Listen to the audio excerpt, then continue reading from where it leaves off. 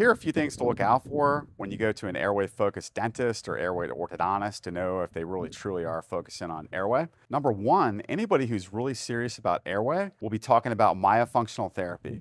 They should have a myofunctional therapist in their office, or they should be referring to a myofunctional therapist. Two, they should be really concerned about creating enough space in the palate for the tongue.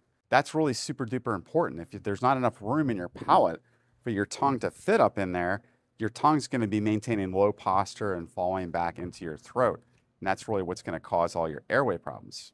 Three, they should be taking a CBCT. They should be looking at your tongue posture and looking at your airway, looking at the size and shape of the palate and all the other cranial bones. Dentists that are still focused on two-dimensional orthodontics are definitely not airway focused. The dentist should be talking about tethered oral tissues such as tongue tie, lip ties, buccal ties. They should be asking you questions about your sleep, possibly suggesting a sleep study. These are all things that are super duper important. You don't want to go into an office and just get straight teeth. If all your provider's talking about is getting a larger mouth, like that's going to correct all your problems, that's a big red flag. There's so much more to it. That's just one piece.